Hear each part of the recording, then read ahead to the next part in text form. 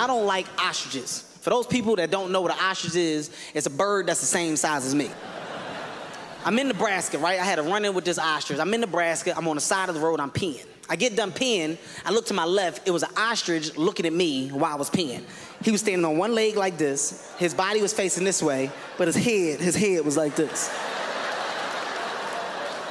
Now, I didn't know what it was, so I didn't say nothing. My friend got out of the car. He's like, yo, what the hell is that? I was like, I don't know. It's like a big pigeon or something. I didn't know what it was, right?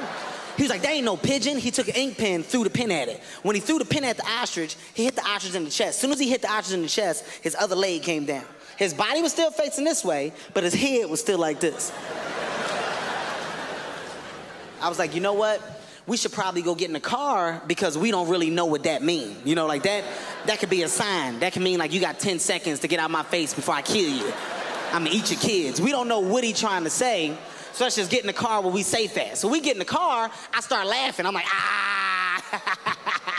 you was scared, man. He's like, no, you was scared. I'm like, no, you was scared. No, you was. I'm driving like 30 miles per hour. I look out the passenger window. The ostrich was running 30 miles per hour beside the car. His body was still facing this way, but his head was like this. And he was haul-assing at 30 miles per hour. Now, when I'm scared, like if I'm real scared, sir, I'll start to cry. Only if I'm real scared. So I was like, why would you throw a pin at it if we don't even know what it is? We don't even know what it is! I was freaking out, right? He was like, man, stop being a little girl, just speed up, drive faster. I started driving 60 miles per hour. When I tell you that this ostrich was running 60 miles per hour, I am not playing. His body was still facing this way, but his head was like this.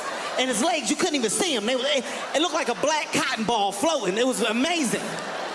And I was scared because he never took his eyes off us. Like he was looking at us the whole time. Like he didn't check for a wall, another bird, nothing. It's like he was like, when I catch y'all, I'm gonna kill both of y'all over a pin.